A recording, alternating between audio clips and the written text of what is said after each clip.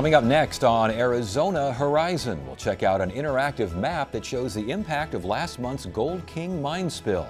Also tonight, how local researchers are involved in a mission to find water on the moon. And there's a new report out today on childhood hunger in America's suburbs. Those stories next on Arizona Horizon. Arizona Horizon is made possible by contributions from the Friends of Eight, members of your Arizona PBS station. Thank you. Good evening and welcome to Arizona Horizon. I'm Ted Simons. The Department of Public Safety is now reporting 11 shooting incidents along I-10. The latest occurred this morning near 83rd Avenue and involved a shattered windshield and possibly a BB gun. Information leading to an arrest or indictment in the case is at $20,000. And a federal judge heard arguments today in a lawsuit filed by the Tohono O'odham tribe involving a casino near Glendale. The tribe is asking for an injunction that requires Arizona officials to stop trying to block the casino by not allowing a full casino license.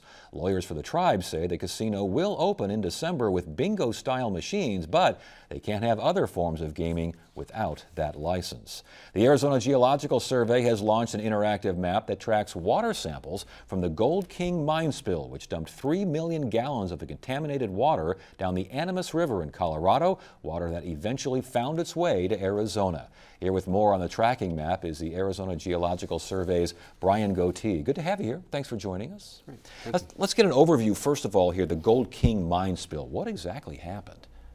Well, about 5 weeks ago, there was a large spill at the Gold King mine north of Durango, Colorado. And so contractors with EPA were trying to work at the site and accidentally released about 3 million gallons of contaminants. And so these contaminants went into Cement Creek, which eventually flowed into Animus River. And as far as Arizona water, how much was threatened? Well, actually, the evidence showed that none of the water that reached the Lake Powell area showed any signs of contaminants. Now, is that a done deal, or could we still see some in the future? Well, it's possible that some of the contaminants that are trapped in the sediment in the San Juan and the Animus Rivers could actually be released during a flood event, but that's one of those things that you just continually monitor for. And as far as monitoring water analysis, when was the water analysis? We're going to look at the map here in a second. When were these analyses taken?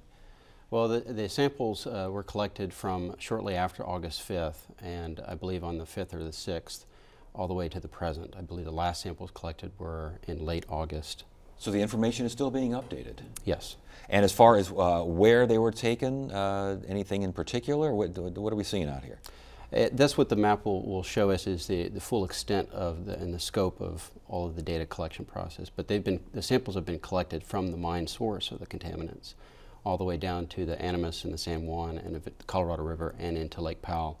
And the lowest extent that's being sampled for is near Lee's Ferry at the base of Glen Canyon Dam. Interesting. Okay, let's go ahead and take a look at the map. What exactly are we looking at here?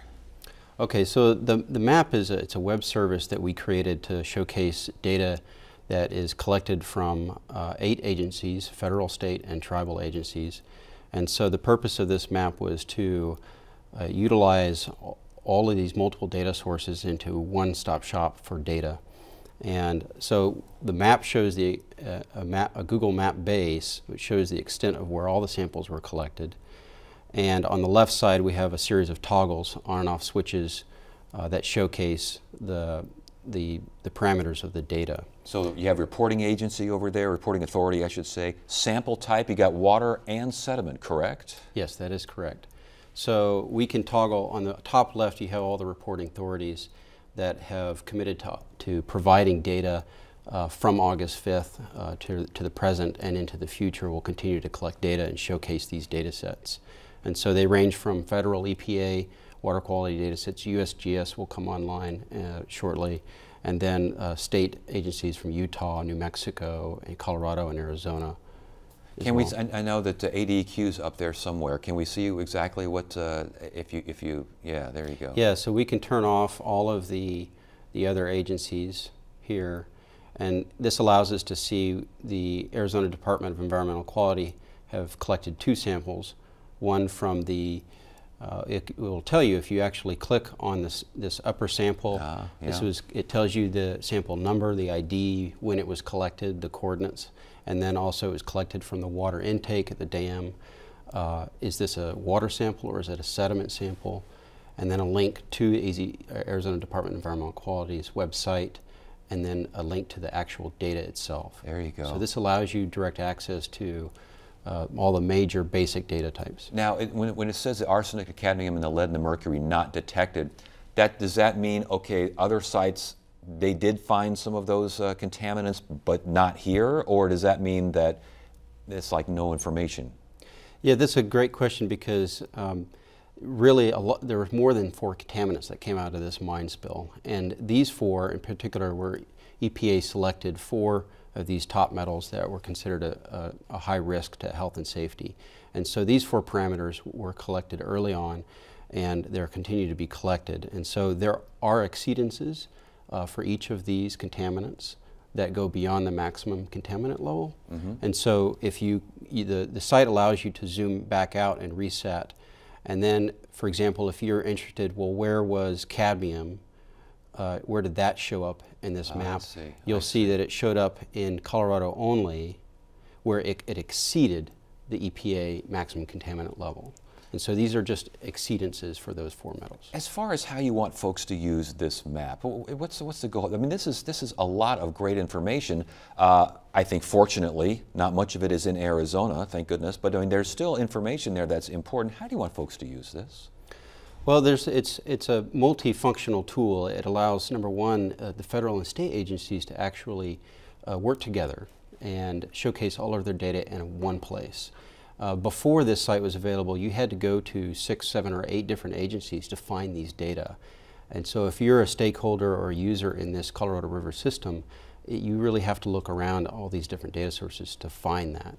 So this allows, number one, the agencies to work together, and number two, to at least show and educate the public that they have this data available, they're working on it, these are the data, and this allows them to actually see where the contaminants are showing up, when did they show up, and who collected them. And again, you can check that out, and the information is being updated. So if you want to find the latest information, just go there, I guess, day to day, or how often you see fit. Yeah, that's true, and it's always the great resource of this site is it allows you to access to the other entities. Yes. And the data sources, so you can check their website. Yeah. For any other data. Well, it's very interesting stuff. Good to have you here. Thanks for joining us. Great. Thank you, Ted.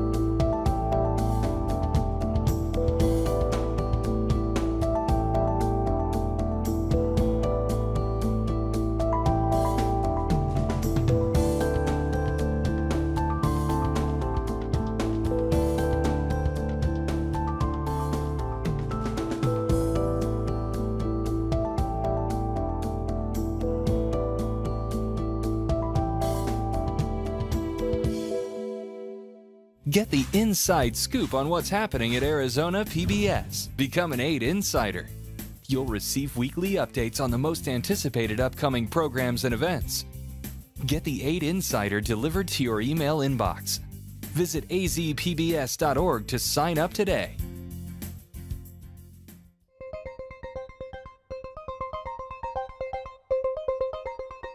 Tonight's edition of Arizona Technology and Innovation looks at a locally based effort to find water on the moon. ASU has been selected by NASA to lead a mission that will produce the most detailed map to date of the moon's water deposits. ASU geologist Craig Hardgrove of the School of Earth and Space Exploration is the mission's principal investigator. I think you actually proposed this too, didn't you? I did, yes. Well, congratulations on that. We're talking about a lunar CubeSat. Right. So what are we talking about? It's a spacecraft the size of a shoebox. So it's one of the smallest spacecraft that we've sent out in the solar system that we hope to acquire some data that's on par with what we've sent with the large planetary science missions. And we were talking the Lunar Polar Hydrogen, is that what it's called, the hydrogen mapper? Hydrogen mapper, yes. So we're going to use a pair of what's called neutron detectors to look for water that's in these permanently shadowed craters at the South Pole. So there's portions of the South Pole that never see sunlight, ever. And we think that there's hydrogen and bound up in water ice down in there. And so because we can't really easily see with a flashlight or anything like that, we want to use these interesting techniques called neutron detectors to figure it out. And I want to get to that aspect of it, but back to the spacecraft. I think we have a shot of this thing. Yeah. You're saying that it's actually the size of a shoebox? It's a big shoebox, yeah. It's maybe the size of an NBA or NFL football player's shoebox, but yeah, and it has deployable solar panels, and so it's a little bit of a spring to action once we are deployed from the main rocket. But yeah, you can see the solar panels on the side, a camera, and the neutron detectors we mounted there on the face closest. How heavy is that thing? Somewhere around 10 kilograms or so. Okay. How heavy is that thing? I don't know. How many pounds? It's a conversion there. I don't know. Okay, all right. As far as what it's made of, what's it made of? Aluminum, probably. Yeah, mostly aluminum. It's going to be very light, and so there's also the detectors themselves are made of some materials called scintillators. So they'll be plastic, and all the components are be space hardened, ready for space flight. So there's some components that you'll be familiar with, like computer boards that be in your personal computer, ready for space, obviously, and other elements in terms of the optics of the camera and heaters and other various components that you would normally see in a spacecraft just shrunk down to fit inside this shoebox. Cost or something like that? So the cost is going to be on par with something that's like 1 to 10% of a typical NASA Discovery mission.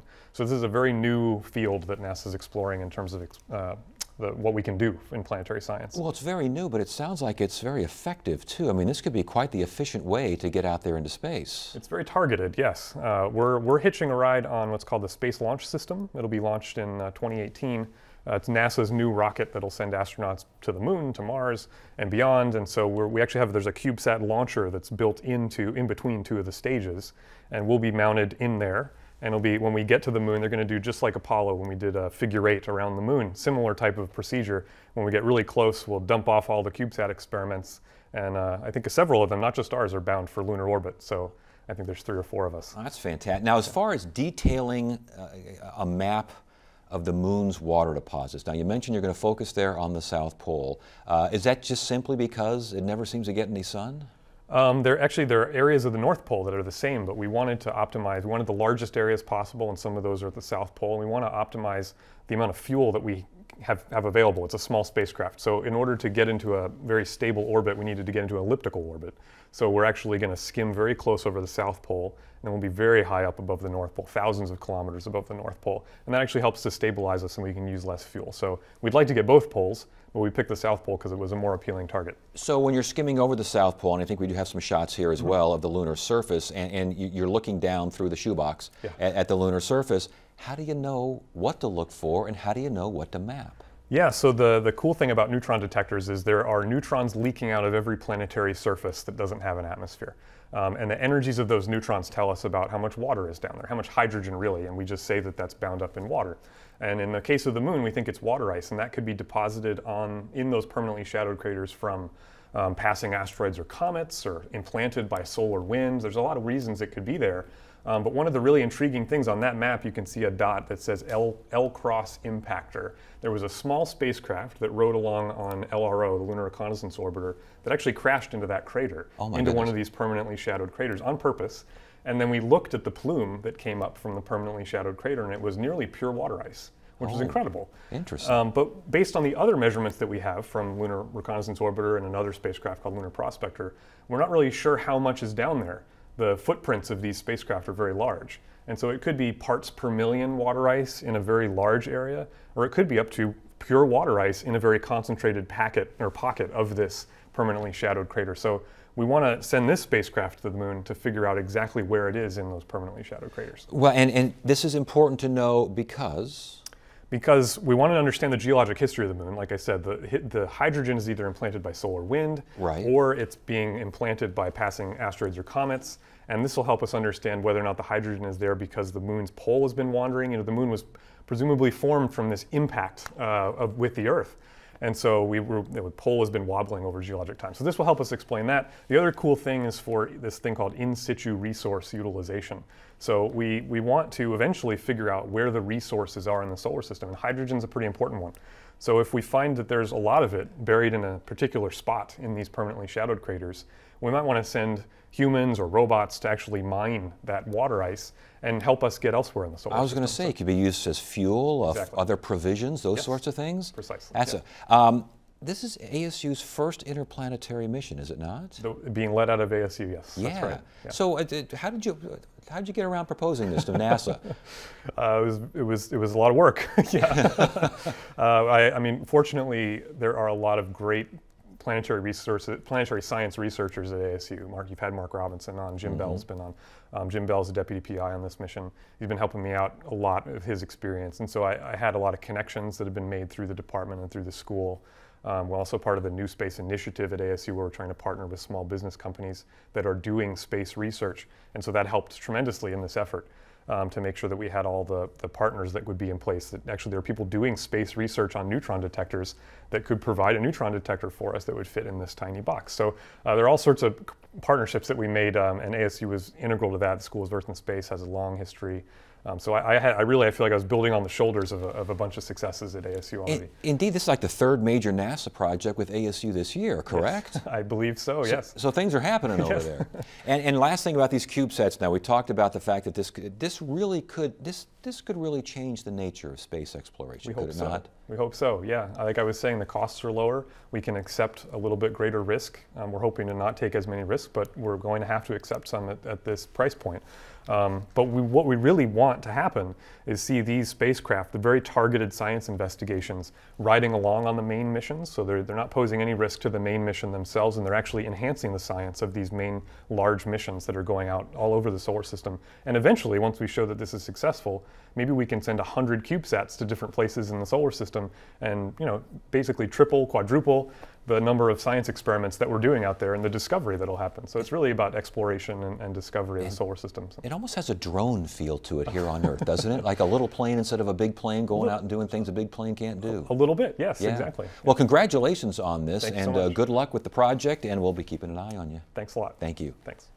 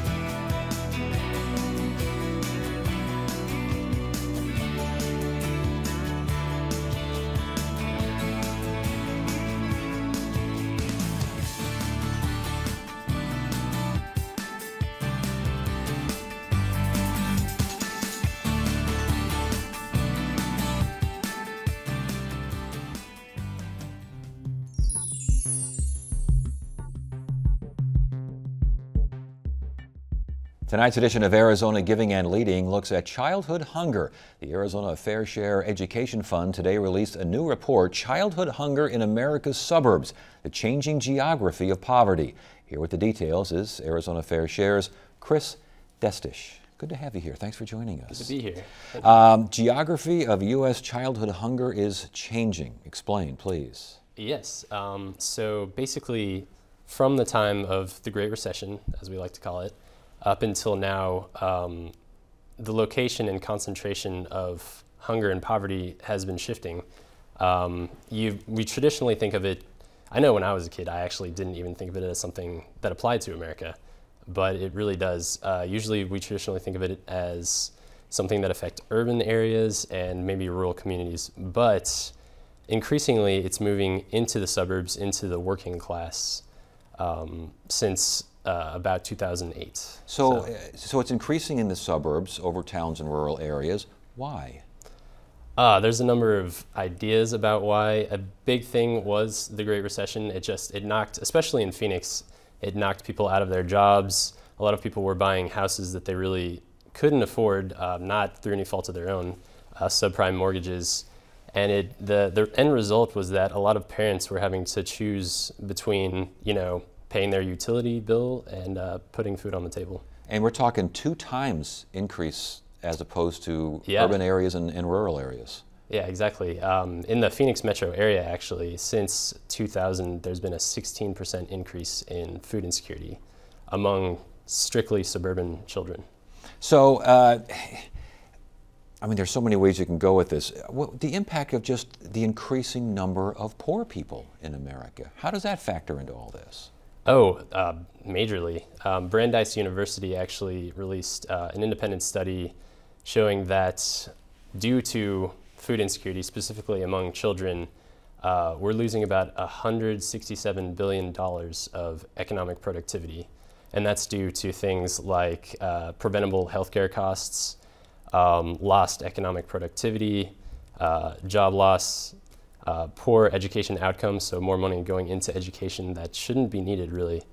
But the main idea is that when kids don't eat, when they're hungry, they don't pay attention, they have trouble listening in school. And if they're not listening, they're not learning. And if they're not learning, they struggle in school. And if they struggle in school, they struggle in life. I was going to say, back to the suburb aspect of this. I would imagine a lot of folks in the suburbs think, yeah, hunger's a problem. Somewhere else, though, not here. Did that factor into this as well? Oh, yes, definitely. The main goal of Fair Share's childhood hunger campaign is to show people that hunger is not something that is far off. It's something that's in really every American community now, and that it's not something that someone else should deal with. We should all come together as an American community to deal with the issue. I know in the conclusion of your report you write that the perceptions of childhood hunger need to change. Explain. Exactly. So the perception is that it's just an urban phenomenon, that it doesn't exist in the suburbs where we live, like our neighborhood, but really it does. People who are food insecure, often there's pride that goes along with it, don't want to admit that they're not being fed properly. Kids don't want to admit that. They don't want to admit that they use SNAP and WIC and the National School Lunch Program, which are really great programs that need funding. But it's a touchy subject. And as far as policies that need to change as well, what do you got in mind? Well, there's a lot of, like in Phoenix particularly, there's a lot of really great nonprofit work. St. Mary's Food Bank Alliance does a lot, but it's just private interests are not enough to cover the issue. So what we need is just more funding for these programs and increased access to them. Let's talk about some of these programs. The National School Lunch Program, it's a $12.6 billion program. Is it getting the job done? It is in a lot of cases, but because of the kind of strict requirements for the program itself, a lot of people who need it don't qualify. School breakfast program, that's $3.5 billion right there. Is that effective? Is it working? It's very effective, actually. One of the speakers at my news conference this morning talked about how she had a child, when she worked back in the 90s for a public school, she had a child that would come to her and ask her for food almost every single day because he just wasn't getting fed. And the program went into place, basically, and he's excelling at school now. He's not falling asleep during class. He's a 4th grader now. Yeah. She recently moved to Educare, Arizona, which is this new pretty fancy childhood education facility. It's really great. But yeah, back when she was at the public schools, poverty and just hunger was rampant among the kids. And she couldn't do anything about it. Like, she didn't have enough money to feed all these children. Yeah. So these programs are really important. You mentioned SNAP, the Supplemental Nutritional Assistance Program. That gets close to $80 billion. We've only got about 30 seconds or so left. If you want folks to understand one thing about childhood hunger in America, in Arizona, what do they need to know? Well, specifically in Arizona, the rates of childhood hunger are 28%.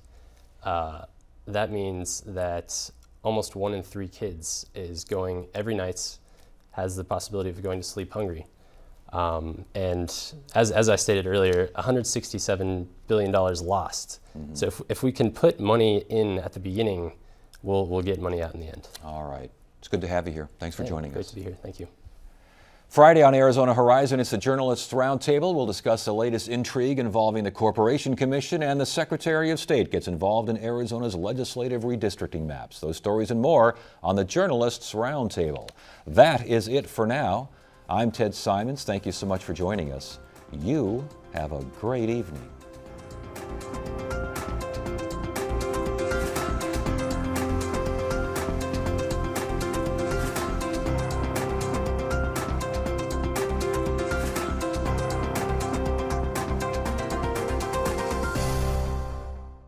Arizona Horizon is made possible by contributions from the Friends of Eight, members of your Arizona PBS station.